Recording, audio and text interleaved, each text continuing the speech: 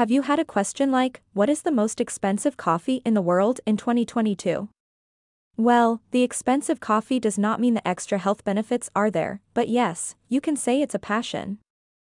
Coffee is available in a wide variety of cultivars as well as preparation methods. As a consequence, it's no surprise that some coffees are more expensive than others. And of course, they have some extra ingredients to make it ultra-luxury as well as costly. Before we get to know the coffees, for you guys who haven't subscribed 5Wh+H channel, don't forget to click the subscription button and the notification bell, so you guys get to watch 5Wh+H new video when it's up. Number 1.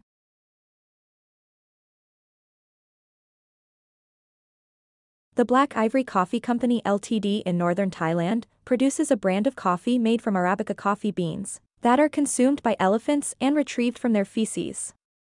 Elephants' digestive enzymes, which break down the coffee's protein, influence the flavor of black ivory coffee. Black ivory coffee is one of the most premium coffees in the world, costing $2,000 a kilogram. The coffee is offered by the manufacturer to a select high-end hotel for $50 per cup. The coffee can also be bought on the internet.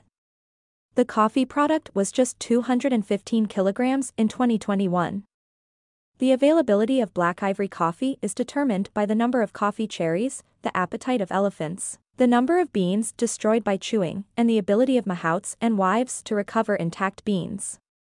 The high cost of the finished product is attributed in part to the large number of coffee cherries required. From 33 kilograms of raw coffee cherries, only 1 kilogram of the finished product is created. Number 2.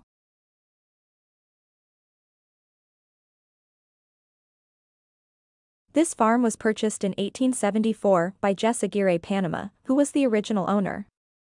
He began farming sugarcane, corn, beans, and tobacco to manufacture crystallized sugar known as panela or brown sugar loaf.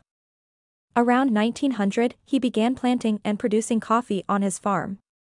He named it El Injerto, after a local fruit of the same name.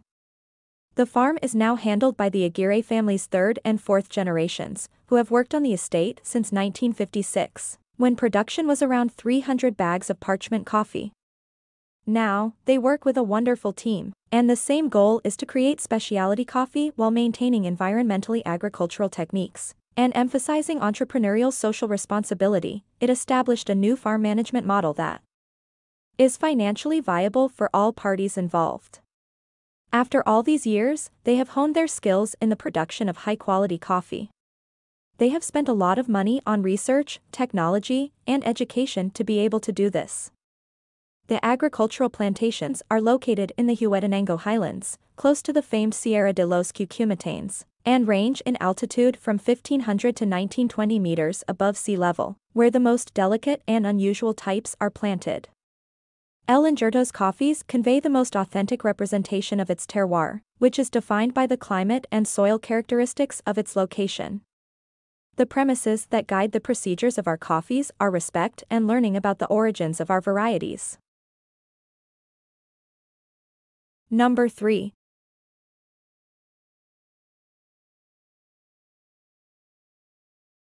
In 1940, a Swede called Hans Elliot brought the estates that made Hacienda La Esmeralda together as a single estate. This property, which is today the Palmyra and Cos Verdes farms, covered several hundred hectares. Rudolf A. Peterson, a Swedish-American banker, purchased Hacienda La Esmeralda in 1967 as a retirement business. The property was mostly pasture for beef cattle at the time, with a few smatterings of coffee thrown in for good measure. By 1975, the Petersons had converted the farms to dairy cattle, which performed admirably and now account for half of Esmeralda's farmland. In the mid-1980s, the family was trying to diversify their business. And coffee, with its long history of production in the Bouquet region, seemed like the perfect fit. Coffee had been grown on the plains of Hacienda La Esmeralda since at least 1890.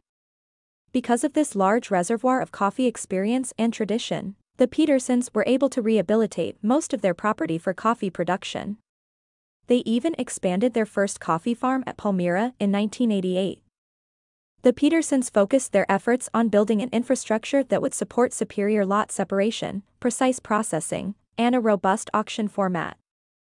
The desire for experiments like natural processing, as well as even more specificity in lots, developed in lockstep with the rise in auction prices.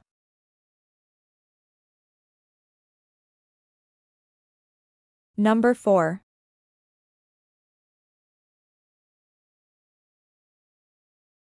Wh+H is a coffee made from partially digested coffee cherries that the Asian palm civet has eaten and defecated. Civet coffee is another name for it. The cherries are fermented as they transit through the intestines of a civet, then collected after being defecated with other feces. The wild capture and trading of Asian palm civets are becoming more common. The islands of Sumatra, Java, Bali, Sulawesi and Timor-Leste in Indonesia are the main producers of civet coffee. In the Philippines, produce is often harvested in forests or produced on farms.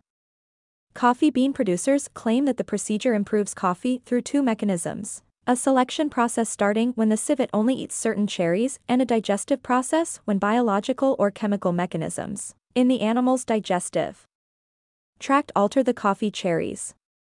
Even though Wh+H is a type of processing rather than a coffee variety, it has become one of the world's most costly coffees, with retail costs ranging from $100 per kilogram for cultivated beans to $1,300 per kilogram for wild collected.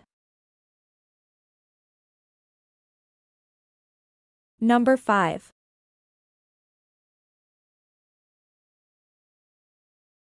Ospina Coffee, the world's oldest family-owned coffee firm, was founded in 1835. Don Mariano Ospina Rodriguez, the company's founder, was a Colombian coffee pioneer who went on to become the country's president in 1857. Ospina coffee is manufactured from unique Arabica typica beans grown on the volcanic slopes of the Andes Mountains. These are harvested by hand when ripe, then cleaned, fermented, sun-dried, ground, and roasted. Ospina has a distinct flavor profile, with a velvety texture with berry and coconut undertones.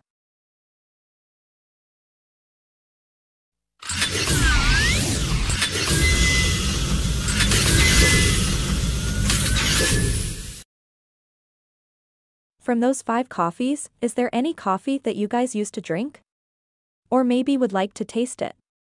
Don't hesitate to share your opinion in the comment section, and while doing so, don't forget to give the thumb up if you guys liked the video. Thank you for watching this video, and before we part, for you guys who haven't subscribed Wh+H channel, don't leave without clicking the subscription button and the notification bell, so you guys won't be missed out when Wh+H new video is up. See you guys next time.